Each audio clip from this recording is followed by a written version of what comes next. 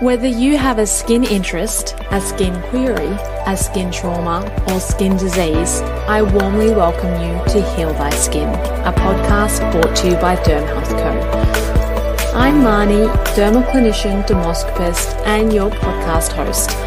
Skin is deeper than beauty, and our mission is to build the largest platform of specialised practitioners focused on skin health and skin empowerment. Join me each week where we go deep into the skin and beyond to hear stories and education from leading practitioners on a journey of skin health.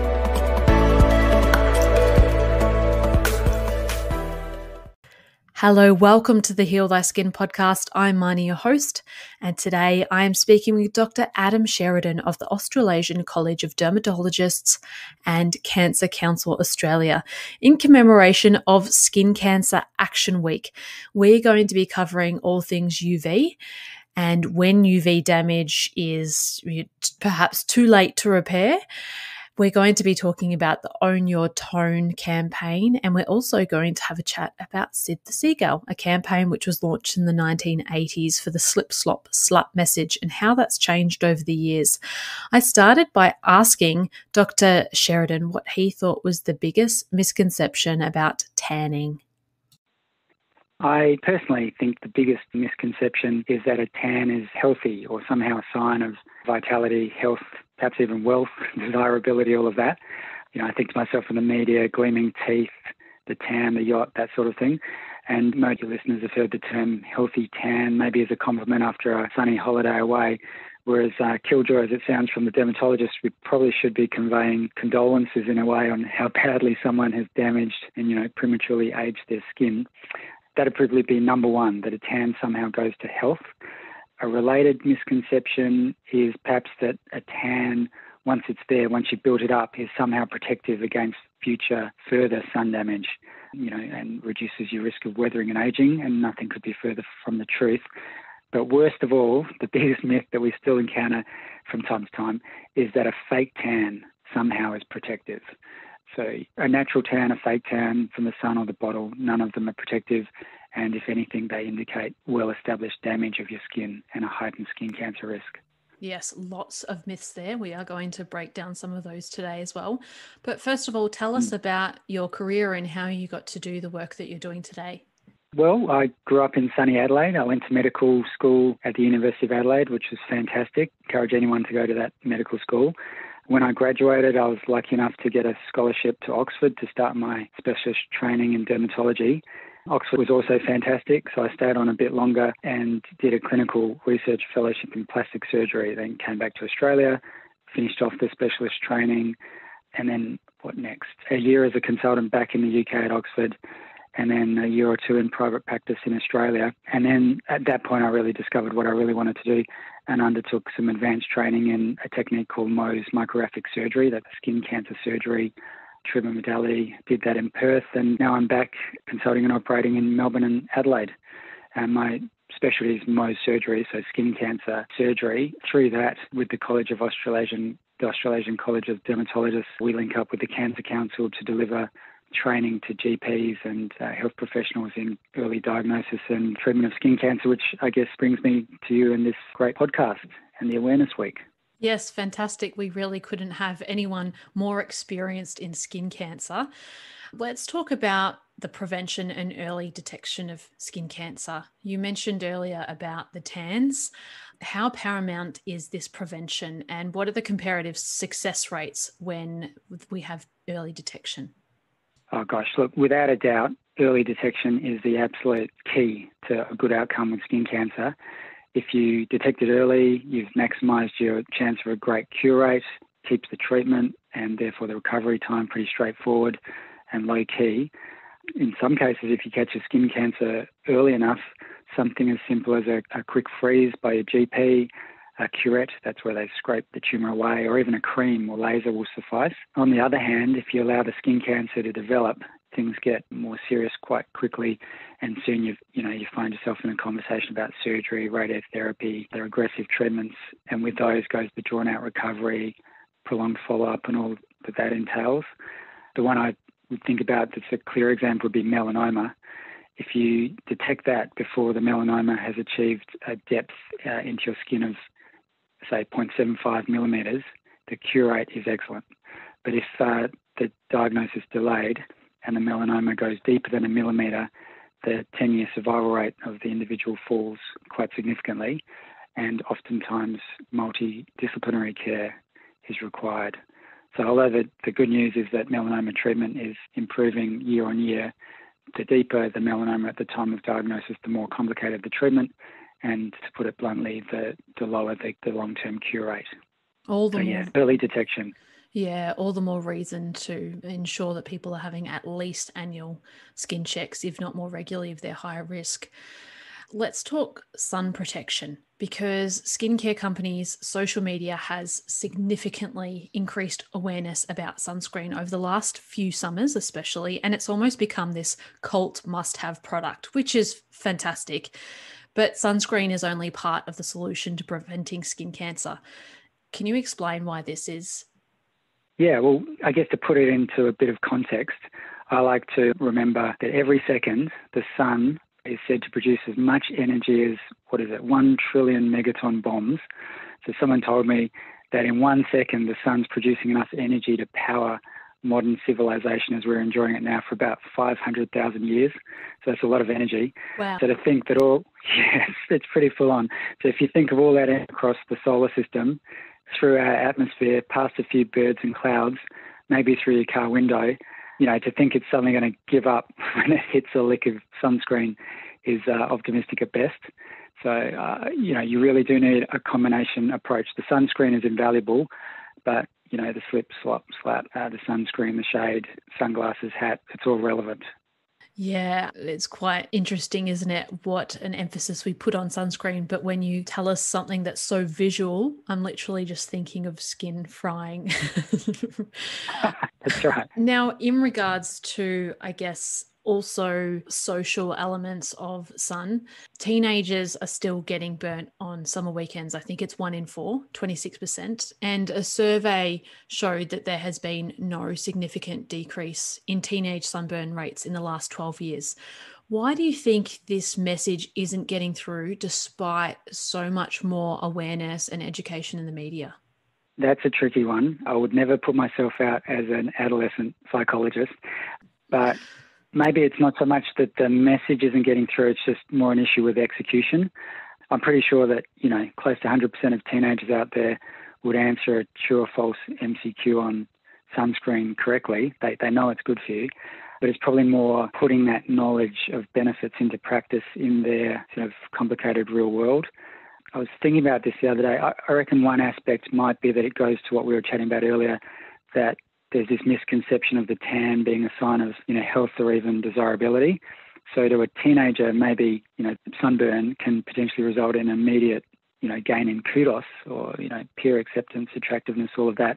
Whereas the downside, premature aging, skin cancer, that's not necessarily front of mind in a teenager living in the now. But again, I'm no psychologist. That's just my take from friends and family. Of course. Yeah. Yeah, hopefully. And I think there's also that sense of being completely invincible, and that a common misconception that we've heard from other experts on the podcast say that a misconception about skin cancer is that people think it's like a disease of the elderly, which we know is just simply not the case, as younger and younger people are developing skin cancer. Yes, this is absolutely true. The youngest, in our practice we had was an 8-year-old, admittedly exposed to full-on sun from, basically from birth in the Fremantle sun. But yes, age is not something that protects you. Yeah, it's that whole thing of a healthy tan again. And obviously the message hasn't gone through to the parents. What are the best things that parents can do to teach their kids and teenagers about the importance of sun safety? To that, I would say that nothing beats leading by example. We all know our habits, good and bad, tend to be handed down through the generations. And children are definitely, from my limited experience, quick to pick up on any gaps between your parental advice and your actual, actions as a parent. So I feel it's very powerful to demonstrate how important sun protection is in your own daily life. Be seen to putting on the hat, sunscreen, and perhaps even be sort of open and honest regarding any mistakes you yourself have made in the past, bad sunburns you've sustained. It's actually very striking to me how memorable it is to children, even adult children, when their parents have undergone skin cancer surgery. They've come home with stitches, big dressing, all of that. And that kind of exposure early in life can really power positive action. So if anything, I'd be, open about sunburns you've had or regrets you've had or, the pigmented patch on your cheek or the wrinkles you could have saved yourself. Yeah, for the benefit of the next generation. Yeah, that's really good advice. In relation to just some more sun safety type measures, I'd like to just ask some more questions, not necessarily about sunscreen. There's lots of information about sunscreen, but some other safety measures that we might use, such as sunglasses, such as clothing, and some of those key components to ensure that something is in fact going to protect you from the sun, because we know things such as fashion sunglasses aren't going to offer much protection. Is there some things that you provide information to your clients about what to look for in clothing and or sunglasses? Well, generally, if with clothing, be it hats, shirts, sunglasses, they generally should include an SPF or sometimes called a clothing protection factor, an SPF factor rating. So, if you're at your optometrist ordering sunglasses, the rating should be there clearly visible for you to see that it has UV blocking activity. Clothing can be a bit trickier unless you source a specialty store. But again, there are things out there, rashy vest, sportswear, hats and the like, that will tell you the clothing protection factor. A really simple thing just in day-to-day practice, if you hold a T-shirt up to the light in the store and you can see through it, obviously, that's just an indoor room light and sun is going to get through. So that's a simple measure just in the store, how flimsy or see-through is it, but you should look for the rating. That's often there with the product. Yeah, okay, fabulous. Dr. Sheridan, talk to us about the hashtag Own Your Tone. Oh, yeah. Well, this was a really good campaign in 2019. And that was very much focused on encouraging people to understand, in a way, embrace their own natural skin tone, and then to use the 5 forms of sun protection to protect and maintain that. So, the 5 things are slip, slop, slap, seek, and slide. So the slip is the clothing, slopping on the sunscreen, slapping on the hat, seeking out shade, and sliding on the SPF-rated sunglasses. Yeah, because very much if you employ those simple measures and if you get to know your own skin type and check for changes in that they are really powerful steps in reducing your actual skin cancer risk. Other factors the single greatest factor causing skin cancer, I'm sure everyone out there knows, is excessive UV exposure.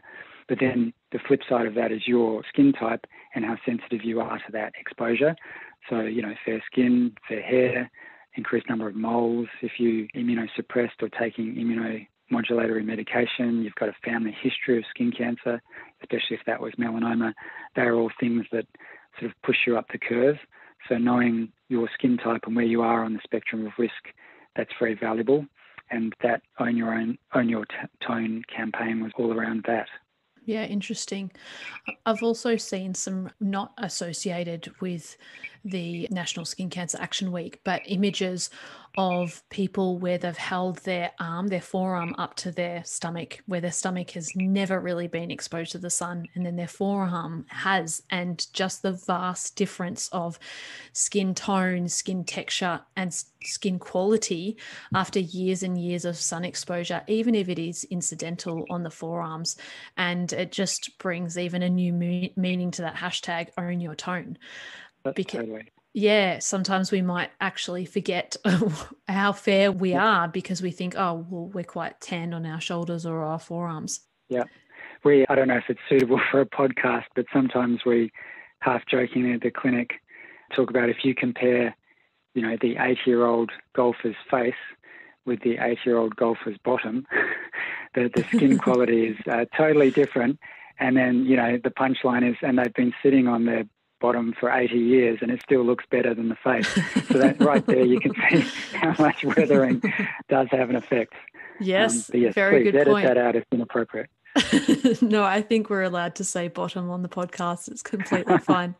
Yeah. So, for those of us that maybe still aren't convinced and still loving our tan, hoping that's none of the listeners out there, but for those that still need a little bit of convincing, sun's exposure doesn't just increase our risk of skin cancer, it also accelerates aging and pigmentation concerns. It has a great memory. And really, I just like to, from a perspective of a dermatologist, how late is too late in regards to preventing this damage and reducing this accelerated aging effects of the sun? Yeah, that is a really good one. We will sometimes get patients coming, very damaged skin. Maybe they've had a skin cancer removed and they sort of slump down in the chair and say, it's too late, the damage is done. And I really would, really get the positive message out there that it is never too late to turn things around. Obviously, the earlier you start, the better, but it is never too late. I'd almost liken it to, what can I think of, arthritis, or I don't know, your personal finances or something like that. Your body, your life can absorb and bounce back from a lot of careless handling early in life, but obviously there does come a point where you overwhelm your recuperative capacity and it starts to show. But the skin is incredible. We like to remind our patients that the skin does turn over once a month. So really, you're only ever 1 month away from slightly improved skin. So, if you put in the hard work now, it will improve. Look after your skin now and it'll look after you for, no doubt, decades to come. I wouldn't give up. Yeah, no, that's great advice. And even just 30 days, just commit to 30 days and you will be preventing sun damage and accelerated aging if you start today. What would you like to see in the future of skin cancer prevention and treatments? Well, personally, I'd really hope to see education about skin health, skin cancer prevention established as really a bedrock of early childhood education, almost like a foundational life skill. I think it'd be great if this stuff was taught from, your preschool years onwards, up there with, swimming, other survival skills, literacy and numeracy. That would be something I'd really hope for. Obviously, survival rates improving with the increased awareness, and we're grateful to you, podcasts, and other people out there spreading the word, and treatments are improving all the time. There's a lot of exciting stuff around immunotherapy and alternatives to surgery. And what else? Another big area would be artificial intelligence, AI-assisted diagnosis and management. That's quite exciting and promising. But saying all of that, nothing beats early diagnosis. Part of that's early recognition and, early establishment of the habits of skin protection, being aware of your skin, looking for changes. And I think that all starts with childhood education. It would be great if that was implanted really in preschool. Yeah, so many amazing things that are slowly happening, but I agree. It would be great to see more of. Just a question about parents looking at their children's skin. We know that anything new, evolving, changing is really important to have looked at by a skin cancer GP or dermatologist. But we also know that children's skin is changing all the time and they will continue to develop moles and different lesions through their developmental stages. When should a parent go seek a second or go seek investigation or go see their GP about their child's skin? Like everything, it really is a balance between caution and paranoia. You are quite right. The child's skin evolves continuously through to, beyond the teen years. There is a misconception that birthmarks are present right there on the day of birth. So new moles, new changes, it's quite natural for them to appear through early childhood, even into early teenage years and sometimes beyond. But basically, if you see a lesion that looks out of place on the child or out of place in the context of your family skin, brothers, sisters, mum, dad don't have a lesion that's behaving that way. If the lesion had an unusual symptom, so the child herself is focused on the lesion or seems troubled by it, I think it's entirely valid at an early stage. At the very least, you leave with a baseline knowledge that your child has normal, healthy skin, and then you work from there. I guess I would encourage any concern to be brought to the attention of your general practitioner, and if they have any concerns, they'll refer you to a dermatologist, paediatric physician, or someone otherwise skilled. Having said all of that, skin cancer, be it non-melanoma or melanoma, generally is a condition for after puberty. So it's rare and unlikely before puberty that is something scary like a skin cancer, but if you have a concern, please bring it to a doctor. Every doctor will have a story of a very young child having something of note, so never ignore it. That's great advice and practical for parents as well. So thank you. Dr. Sheridan, I'd like to ask about National Skin Cancer Action Week. Yeah, tell us about the festivities and I guess how you're a part of it and also the general importance behind it. Yeah, I hope it's festive and enjoyable for people, but it really is just an opportunity to build awareness, get awareness out there, trigger some conversations. Again, we really appreciate informative podcasts like this one, just to get people in the community aware and thinking and talking about skin cancer. The theme this year is still the same sun. I think the aim behind that was to remind all the adults of today, the parents of today, about the classic slip, slop, slap campaign back in the 80s, and to remind them that although, the world, their lives may have changed, the sun is pretty much the same up there and just as dangerous. So, we still have to regard it and enjoy it and experience it with care. Yeah, so we really hope people get involved through this podcast, through information from the professional colleges, the Cancer Council. There's a whole lot of information on their websites or available in print that, you can digest and learn from and share yourself physically and social media. Yeah, fantastic. And for those 80s and 90s babies, perhaps have a look at the Sid the Seagull original campaign of the slip, slop, slap. It will be... Yeah, what a classic. Yeah, what a classic, right? Yeah, I love looking back at things, old ads like that. And the message, yes, has, I guess, advanced in some ways. They've added a few extra words, but in other ways, you are absolutely correct. It is still the same sun, and what a wonderful topic for this year's campaign. Can you share a few pieces of advice that we haven't already covered today, just for listeners, especially in Australia, because summer is approaching? Three pieces of practical advice. If number one, basically get your and your loved one's skin checked now. Now's a good time before summer, because then you get to establish a hopefully healthy baseline. You know what you have now is healthy and normal, and you observe for changes over summer when you're out in the sun and your skin's more, visible, you're out there. Number two, please actively engage in daily skin cancer prevention measures. I'd encourage people to see it as something as basic and routine as, perhaps brushing your teeth or putting on your seatbelt when you get in the car. I like to think, when you get in the car, you don't try and second guess your statistical risk that particular day of having a car accident. You just whack the sunbelt on. Seatbelt, not sunbelt, on. And really in Australia, there's no point trying to second guess the weather. There's lots of apps, the UV apps, the Weatherman, but none of them are 100% reliable. And that Aussie sun is up there blazing away every day, be it blue sky or grey. So I guess a strong message would be just minimise your risk across the board in a routine, automatic way every day. SPF 50+, wear a hat and sunglasses and appropriate clothing. And without, pushing the analogy too far, if you know you're going to be out there seeking the sun or enjoying outdoors activity for a prolonged period, maybe like the rally driver who screws on his helmet and buckles in further, maybe that day you reach for the extra thick, classic 80s zinc sunscreen and reapply it throughout the day. So that'd be point two, is just to get into the habit without thinking about it or assessing day to day. What was it? Number three, really just to keep a close watch for any changes. In the past, dermatologists and other doctors, we used to emphasise the darkness of lesions. I'm sure a lot of your listeners will remember all the campaigns about if you've got a changing black spot, get to the doctor. In reality, change, that's the thing that's key. So if you were to notice any unremitting change in a skin lesion, that's relevant and should be assessed closely, ideally by your doctor. Personally, I find a 4-week rule is helpful. So if you have a lesion that's changing, generating symptoms or the like for more than 4 weeks, or if you just don't like the look of it, get it assessed by your GP. They might involve a dermatologist. Don't ignore it.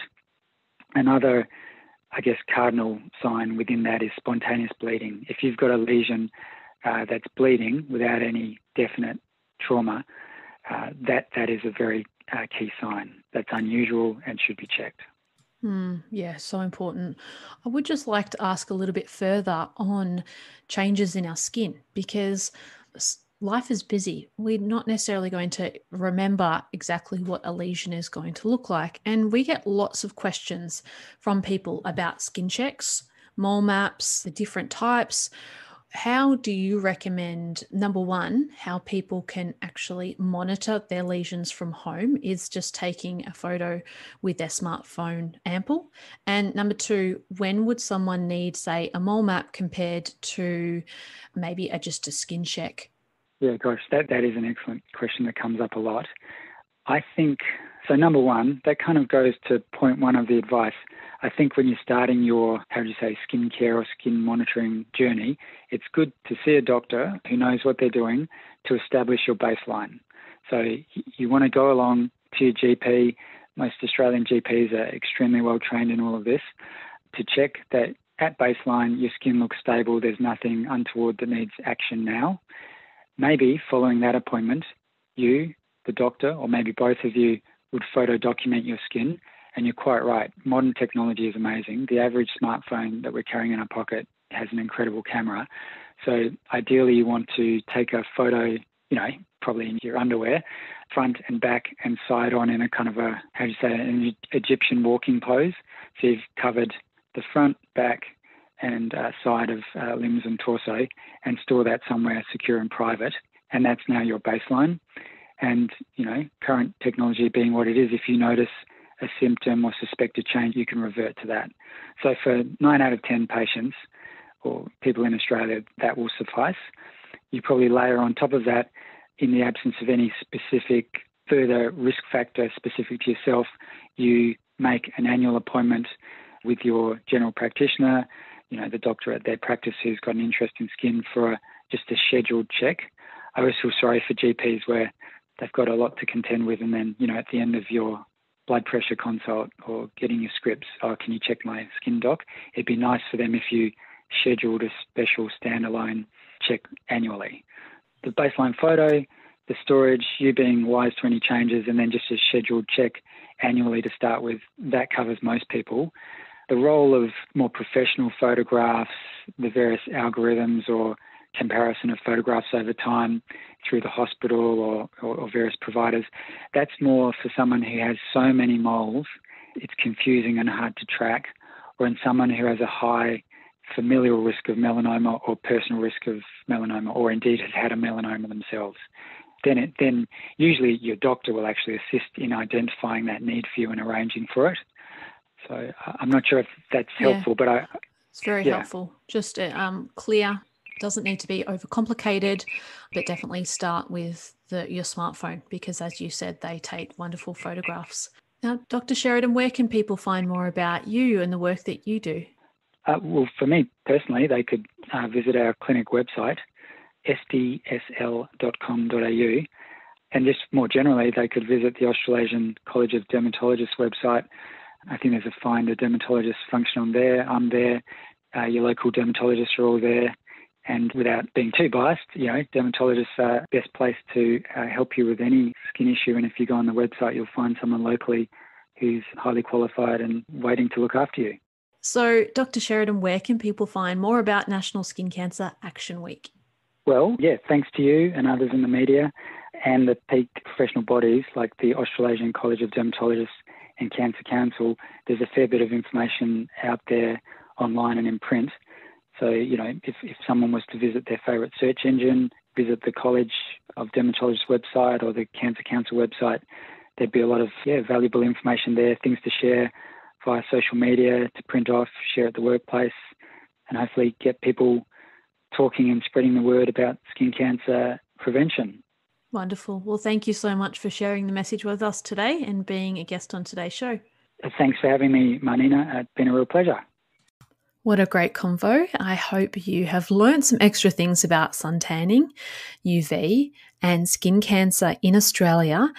Get involved with the Skin Cancer Action Week from the Cancer Council Australia. Dr. Sheridan gave lots of great resources for you to have a look at. All the links are also in the show notes. And just as a reminder, for this week or this year's Skin Cancer Action Week is still the same sun. and it most certainly is. It's still burning brighter and hotter as it ever was, and over time this can cause significant damage to our skin cells, which may lead to skin cancer. So share this with maybe a fellow skin lover that might need a little bit of a reminder to look after their skin. Thank you for joining us, and until next week, be skin powered.